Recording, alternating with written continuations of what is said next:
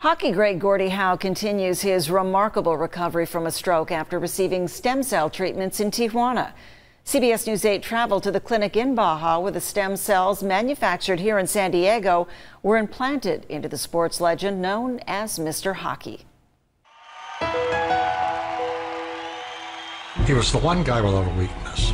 He had wonderful shots, front hand, backhand. He was ambidextrous. Gordie Howe, one of the greatest hockey players of all time, was on his deathbed last year after suffering a stroke. His son, Dr. Murray Howe, had actually started writing his father's eulogy when he received a phone call from Stemedica, a San Diego-based stem cell company. When they said, "We think we can help your father," I was beyond skeptical. Dr. Howe spoke with us via Skype about his decision to take his father to Tijuana to receive stem cell infusions at Novastem's Clínica Santa Clarita. It became clear to me that it was safe and that it might do something. The clinic uses stem cells manufactured in San Diego and approved for clinical trials in Mexico. This is where Gordie Howe received his neural cell treatment, and this is the room in which he stayed.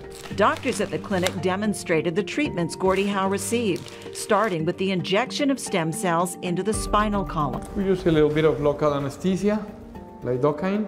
The process takes less than 20 minutes. Afterwards, the patient has to lay flat for 6 hours so the cells can do their work on damaged portions of the brain. So they have to migrate through the spinal fluid up to the brain area.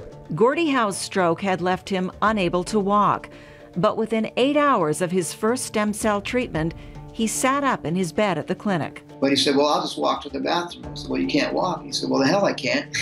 And he sits up and he puts his feet over the edge of the bed, and I was absolutely astounded that he could do that. The next day, Gordie received a second treatment. ¿Cómo está? Doctors use an IV solution to slowly inject stem cells into the bloodstream. The cells can help increase oxygen delivery to damaged organs. The whole process takes about an hour.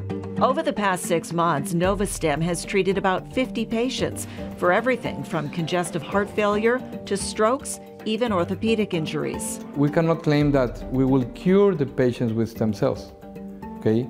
But we can definitely say that patients will have an improvement. Keep in mind, these stem cell treatments are not approved in the United States, as clinical trials attempt to demonstrate a cause and effect success rate.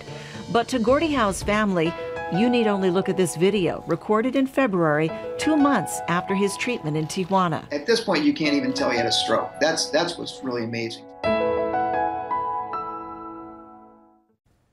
The Stemedica company paid for the treatments that Gordie Howe received, which cost about $30,000. Howe plans to return to the Tijuana clinic for a second round of treatments next month.